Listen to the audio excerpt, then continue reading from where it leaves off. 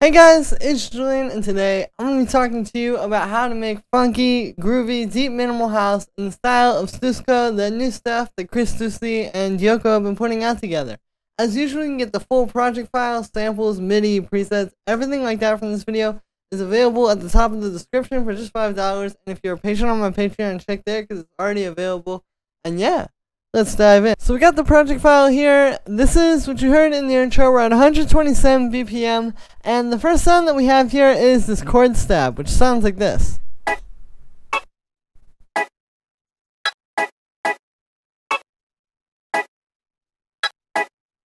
So this is actually really simple. You can see it's literally just playing here. This is kind of playing off of what the piano stab underneath it is playing.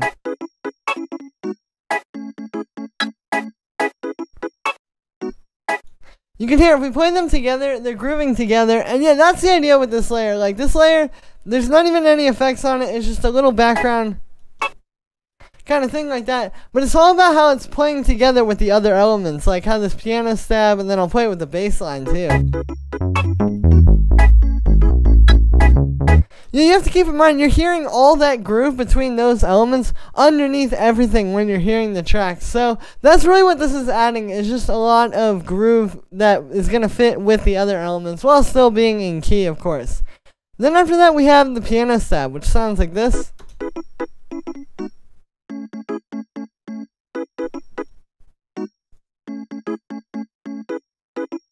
So you can see it's actually pretty simple MIDI. Basically what's happening here is we have three main chords. We have C sharp major 7.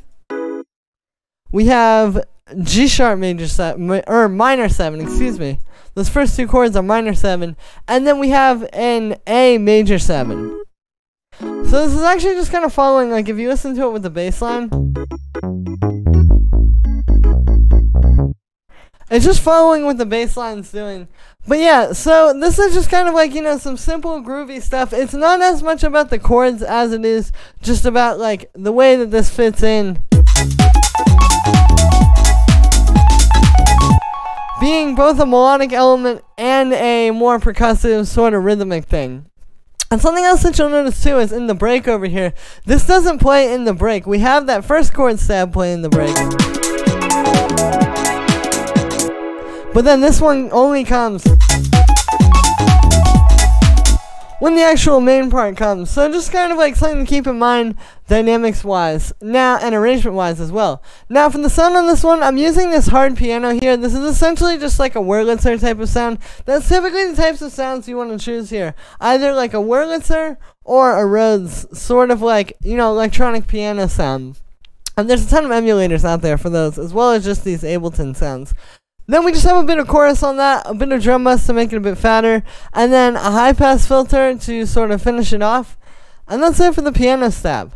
Then we have this Wurlitzer solo, which sounds like this.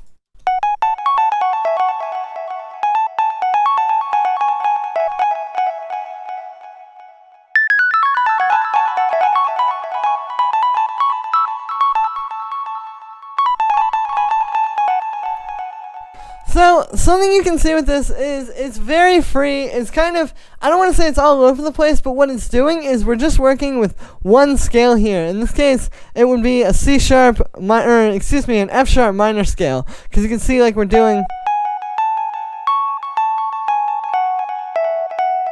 like these are all voices that are just pretty straightforward inside of the F sharp minor scale. You know, we have like F sharp, which would be the root note, G sharp, which would be the 9th, A, which is the minor 3rd, C sharp is the 5th, and then we're just going back down to those notes.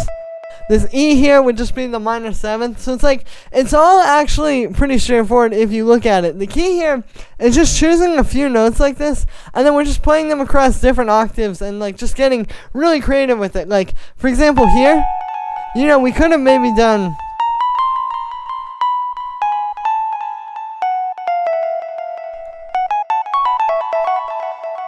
but you hear how it's just a lot more effective if we just walk down the notes that you've already heard in the first part. You know, so it's like, it's actually pretty simple stuff, and then what it just really comes down to is just like how you use a few notes and how you can really make them work. Even over here, That's just walking down the scale. Like, it's not really that crazy as, it sounds crazy, but it would probably be a lot crazier to, like, try to play this thing live. Like, if you got some jazz skills, you can do that. Play some stuff like that, maybe, but yeah, I just think that, like, if you sort of pick your scale and stick to it, you know, it's just about writing something interesting and creative that's going to fit over top of the groove really nicely. And then I'll also show you, so in the break here, this is actually the same MIDI as this main part. I've just taken out some of the notes. Like, you'll notice this one is...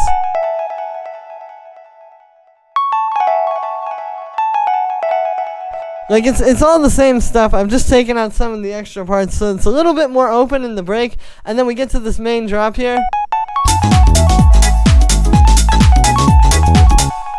It's really just like grooving. And so for the sound, this is actually the same sound as the piano stab. I wanted to put these on the same track, like have one track playing the same MIDI. The reason why I didn't do that is just because this one, the solo, you can see, has this echo on here. So the echo goes a really long way. In terms of giving it that sort of like, you know, vintage, exciting, like...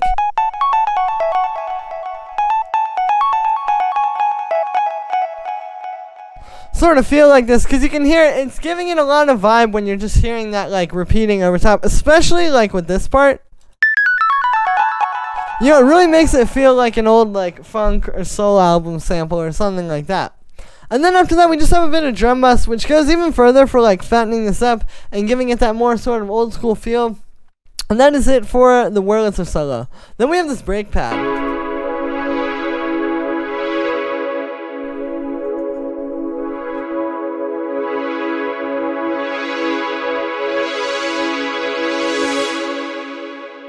So here is the MIDI for this. All it's playing is the C sharp minor 7 chord, and then we added a C sharp voice on top. So if you look at this, we have a regular C sharp minor chord. Just root note, minor 3rd, and 5th, and then we add this minor 7th on top. Which if you look, the minor 7th is just 2 notes down, 2 semitones I should say, from the root note.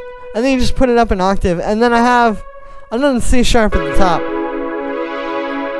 So just kind of like a more vibey chord, you know, it's not just going to be like a basic minor chord, but it's going to have a bit more life to it. And then for the sound with this one, it's a pretty simple pad with analog. So you can see we just have 2 saw waves.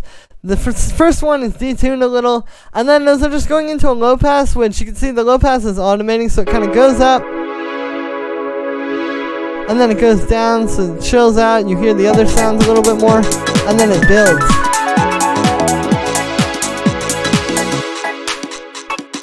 And this is one of the things, it's like in this style, you're not just going to have like a riser or even like that much effects in the track in general. So you can do a lot with just like, you know, using that filter sweep to build tension or having like, and then having it drop out. Rather than just having like, you know, a bunch of effect sweeps in the background, you're doing it with the elements in the track. And one other thing you'll see is I've got a bit of an LFO on here. So if you look at this, yeah, you can see the LFO is just kind of slowly giving it that vroom, vroom kind of thing while the filter is being moved up. And then we get the amp envelope like that. I've got this unison here, so you can see just kind of gives it even more of like that big chorusy sort of pad sound. Then, speaking of which, we just have a bit of chorus and some reverb. These are both giving it a bit of space and stereo width, and also just makes it rings out a little bit more. Like when that stops there, you don't want it to just completely disappear, so the reverb really helps with that. And then finally, we just have some drum bus to make this really big and full. And that's it for the brake pad. Then we have the kick.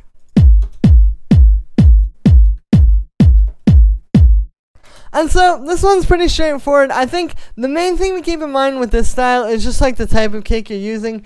You know, you want to start with something that's like this very 909 style kick. It's not fully a 909. There's a little bit more to it, which just comes with like layering samples together and using saturation and stuff like that. But it's really like, at the end of the day, just based on like a nice boomy 909 kick. So we got that in there, and then I just have it going through a bit of saturation to make it a bit fatter. And then we have the bass line.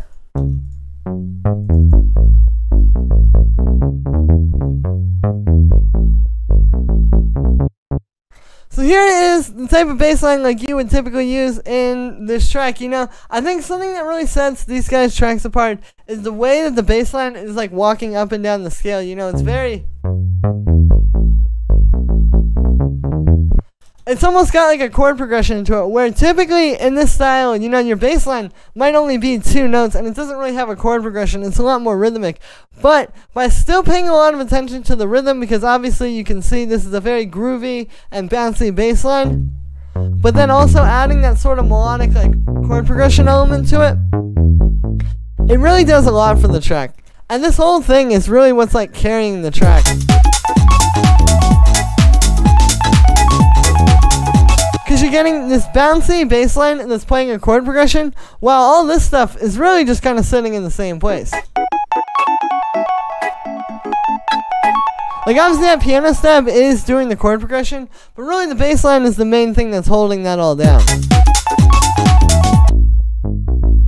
So for the sound with this one, it's a really simple bass pluck. All it is just 2 saw waves, a bit of a low pass, which the main thing about this one is just the way you set the envelope on the low pass. So you can see we have it set like that. And then you want like a really fast decay, because you really want it to be like...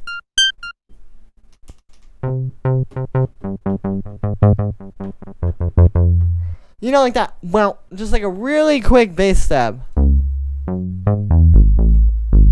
I'm also getting a bit of key tracking on here, so basically the way that works is it's just like the higher you play on the keyboard, the more open the filter is going to be. So this works well with this bass line, because you can hear it kind of opens a bit on those higher notes, and then when it goes lower, it gets a bit deeper. And then we just have the amp envelope set like that. Then I just have a bit of saturation. You can see, yeah, that's actually doing quite a bit. You know, it really fattens this up to really make it like hit properly and really powerful in the mix. Then we just have an EQ cutting out a bit of space for the kick and boosting the lows. And then I just have a compressor side chaining this a little bit to the kick.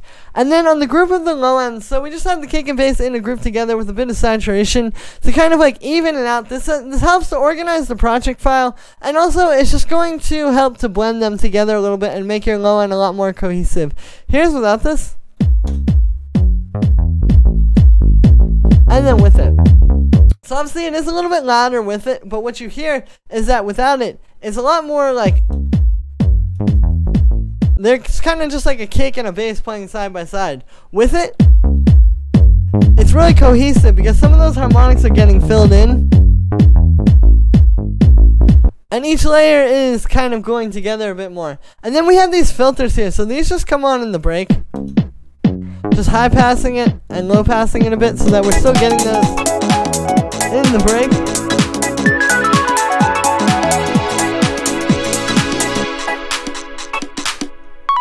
You know, without having that full bass line. So then when we get here, that low end's really, really powerful. So it's like, these are some of the little subtle things you can do to really make your track hit. You know, again, it's not always just having like a big riser and a filter sweep and like all the stuff in the background, or a filter sweeping noise in the background. But even just like the way that you cut out the low end in the bass and then drop it when the drop comes can be a really powerful arrangement tool. Then we have the percussion. So it really just comes down to like these 3 sort of background layers, this bongo, this percussion, and then this little snare. And then we have a clap.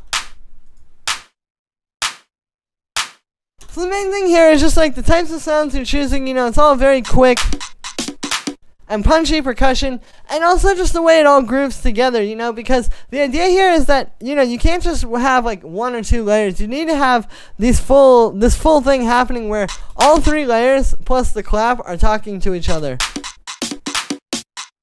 Like, that's a whole groove on its own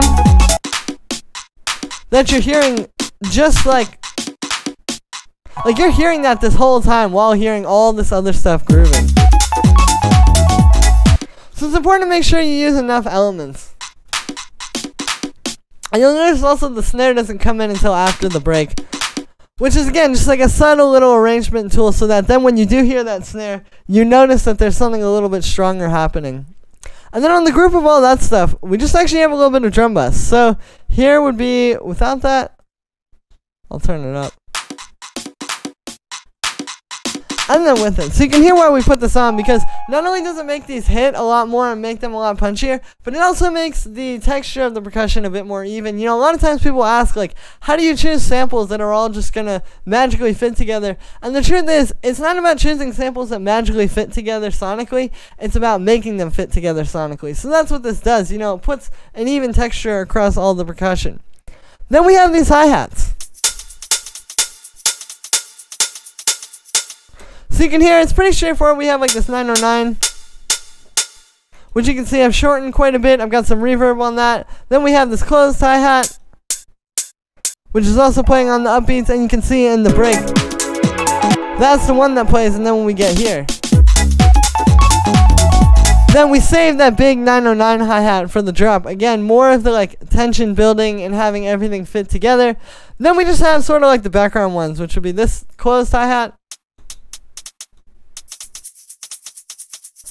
and then the shaker loop. And the shaker loop's really good because it gives you something more organic, you know, so that it's not all just like programmed, you know, straight up percussion. We have something live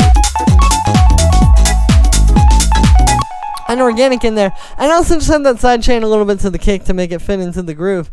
And then on the group of hi-hats, so we actually just have a bit of saturation and some EQ. You can ignore those other things that were there. So here is without anything.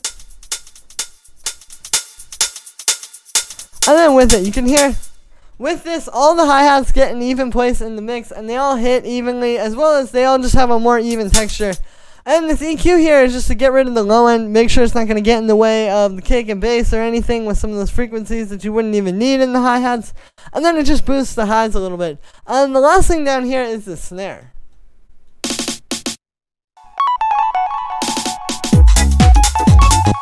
So this is just, it's actually that same snare that you saw inside of the percussion group, but this is just giving you that little kind of funky little fill right before the drop. So yeah, I love doing these. The key here is just to not make it do too much. It'd be very easy to do like a whole like 1 bar long fill, but to just have that little that's all you need, and then it makes the drop just hit that much more, because we get like